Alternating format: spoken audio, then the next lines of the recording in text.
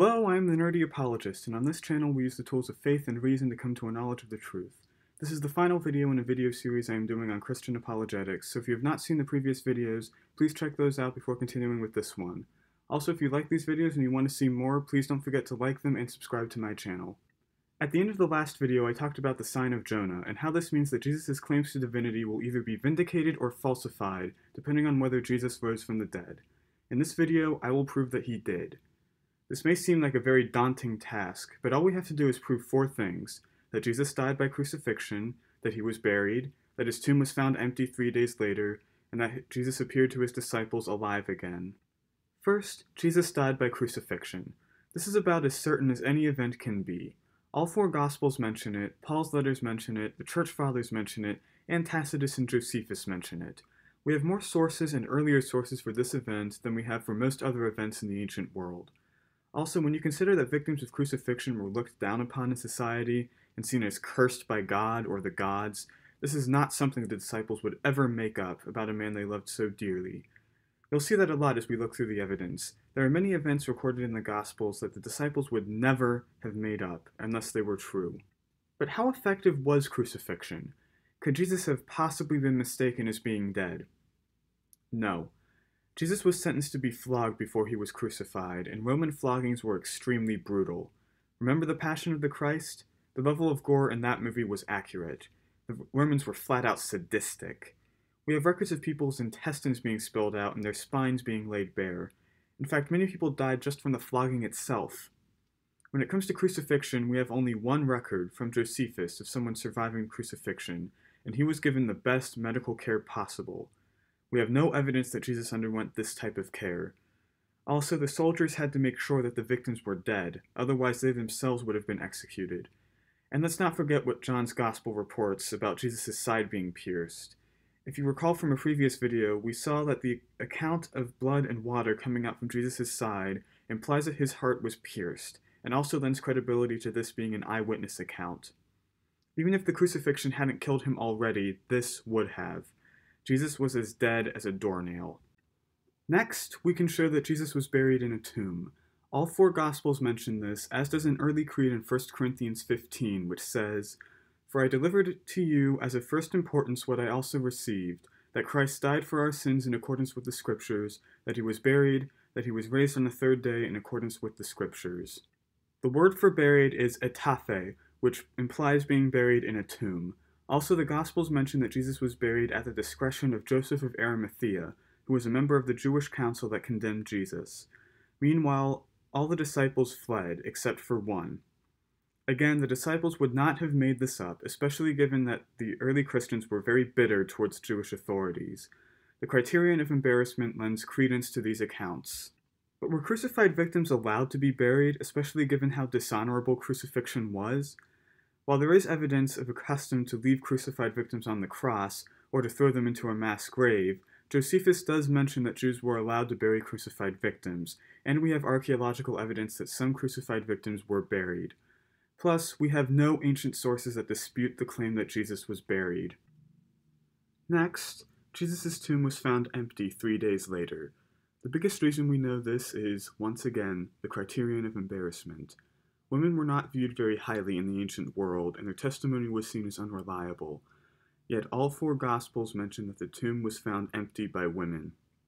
If the disciples were to make up a story about discovering Jesus' empty tomb, they likely would have chosen Peter or John to do so.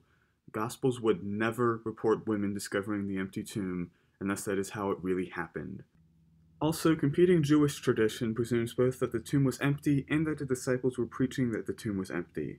Matthew's Gospel reports the Jewish tradition that the disciples stole Jesus' body, and St. Justin Martyr had to respond to this claim in the 2nd century. Now, if the official Jewish response to Christianity is that the disciples stole the body, that kind of implies that they couldn't find the body. Also, because all our sources indicate that Christianity began in Jerusalem, it would have been ridiculously easy to disprove the empty tomb story if it weren't true. Next, Jesus appeared alive again. One of our earliest sources for this is the creed in 1 Corinthians I mentioned earlier. I've already read the beginning of it, but it continues. He appeared to Cephas, then to the 12. Then he appeared to more than 500 brethren at one time, most of whom are still alive, though some have fallen asleep.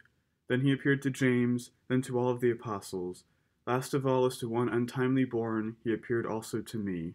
This testimony is incredibly important for several reasons. First, no one disputes that Paul wrote 1 Corinthians. Second, the language Paul uses here strongly implies that this statement is an early creed. Third, based on the date of 1 Corinthians and the date for when Paul most likely would have received this creed, even the most skeptical scholars date this creed to within 3 years of Jesus' death. This is remarkably early testimony that Jesus was raised from the dead. Also, this is independent from the Gospels, as it mentions several appearances not found in the Gospels, like the appearance to James and the independent appearance to Cephas or Peter. Furthermore, this mentions appearances to skeptics, namely James and Paul, who became convinced that Jesus had risen from the dead. The best explanation for all of these facts is that Jesus was actually raised from the dead. Competing hypotheses just don't hold up. What about the mythic theory that says that the later church just made these stories up? Well, these accounts are simply far too early to be mythic. A.N. Sherwin-White, a historian from Oxford University, says that it takes more than 2 generations for legends to develop, even in the ancient world. Contrast this with the creed in 1 Corinthians that dates to within 3 years of the crucifixion. It's also likely that the Synoptic Gospels and Acts were written before the destruction of Jerusalem in 70 AD, which dates them to within 40 years of the crucifixion. Again, this is far too early for a legend to develop, especially because people were still alive who could have falsified these accounts if they weren't true. But what about the swoon theory? Maybe Jesus didn't actually die. Wait. We already showed that he did. Also, even if Jesus did survive the crucifixion, the state of his body wouldn't have exactly made the disciples fall down and worship him. So there goes that idea. Alright, what about the conspiracy theory? Maybe the disciples made it all up. My question is, why would they do that? What exactly would they have gotten out of it? They didn't get rich off of this, they didn't get girls from this, they certainly didn't become popular because of this. Christianity was heavily persecuted in the 1st century, and yet not one of the apostles ever recanted his testimony. In fact, many of them were willingly martyred, including James and Paul, who were initially skeptics. What caused Paul, a man who vehemently hated and killed Christians, to all of a sudden make up a resurrection appearance and become one of them, even though from a worldly perspective it lost him everything, including his life? Now, many people misunderstand this argument. Don't people die for their faith all the time, they say? Yes, they do. I'm not saying that the resurrection is true just because people died for it. I'm saying that the apostles didn't lie about the resurrection because they died for it. People don't suffer and die for lies. Also, you have to remember that the Romans were very effective at disproving movements they didn't like. Check the link in the description. Why weren't they able to do this with Christianity? Plus, the whole idea of the resurrection is simply too countercultural to have been made up. Jews believed in one general resurrection at the end of time. The idea of one person being resurrected in advance was simply absurd to them. Gentiles, on the other hand, believed that the material world was evil and that the physical body was a prison from which we are released at death. Making physical bodily resurrection the center of the religion would likewise have been absurd to them. Why would they have made something up that went completely against cultural expectations? But what about the hallucination theory? The disciples were certainly grieving over the death of Jesus, so maybe their grief just induced hallucinations of him. Of all the competing hypotheses to the resurrection, this one seems to me the most plausible, but it still has several problems. For one thing, hallucinations are highly subjective. They only happen to one person at a time. Group hallucinations simply do not happen. Yet the disciples report seeing Jesus in large groups. The largest recorded is over 500. Getting 500 people to hallucinate the exact same thing would take a miracle in and of itself. The group appearances made up then? Well, that just takes us back to the conspiracy theory, which we already disproved. There's also the fact that the apostles knew what visions and subjective experiences were, and they always recognized them as such. For example, in Acts 10, Peter has a vision of Jesus, but he recognizes it as just that, a subjective vision. Yet the apostles all preached Jesus' objective bodily resurrection. Why were they able to recognize some things as subjective experiences, but not the supposed hallucinations they had of Jesus? Also, the resurrection appearances in the Gospels don't sound like ordinary hallucinations. Don't just take it from me. Take it from this guy who runs a YouTube channel called Knowing Better.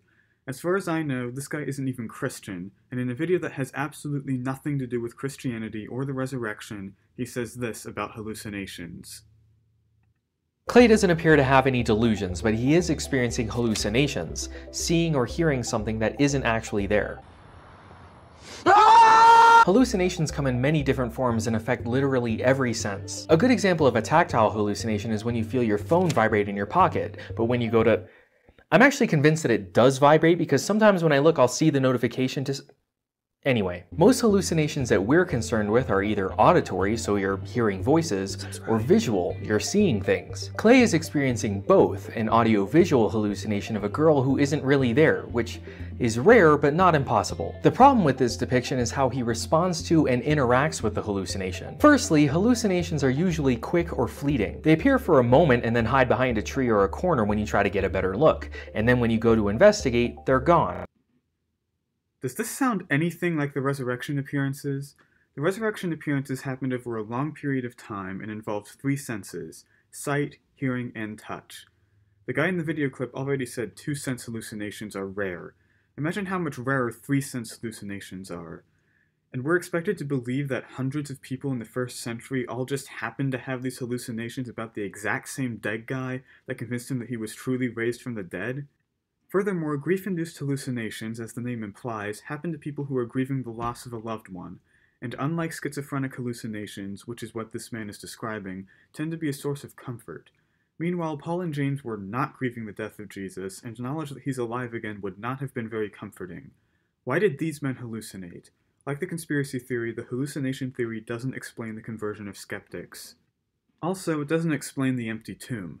Even if all these people had hallucinations, anti-Christian authorities would have still been able to point out that Jesus' tomb wasn't empty, yet we've already shown that they were unable to do that. Okay, then maybe Jesus had a twin brother. Wait, people actually believe this? People are really this desperate to avoid the conclusion that Jesus was raised from the dead? First of all, why would Jesus' supposed twin brother want to fake Jesus' resurrection and deceive the apostles in the first place? Second of all, why wouldn't the apostles have known about Jesus' twin brother? Matthew and John were certainly aware of Jesus' family, as were most Jews in Jesus' community. This is mentioned several times in the Gospels. If Jewish authorities knew about Jesus' family, wouldn't it have been ridiculously easy for them to disprove the resurrection just by saying, "No, you actually saw Jesus' brother"? Heck, what about James? One of Jesus' own brothers? Why wouldn't he have known about this? Why didn't he think to investigate whether it was Jesus appearing to the disciples or his twin brother? This also doesn't explain the ascension. I mean, seriously, how is Jesus' twin brother supposed to have pulled that one off? Nor does it explain the conversion of Paul. This is seriously the most ad hoc idea I have ever heard. But, many people still say, isn't the resurrection still less probable than any of these alternative explanations? Aren't miracles always the least probable explanation? Only if you already have a prior commitment to naturalism.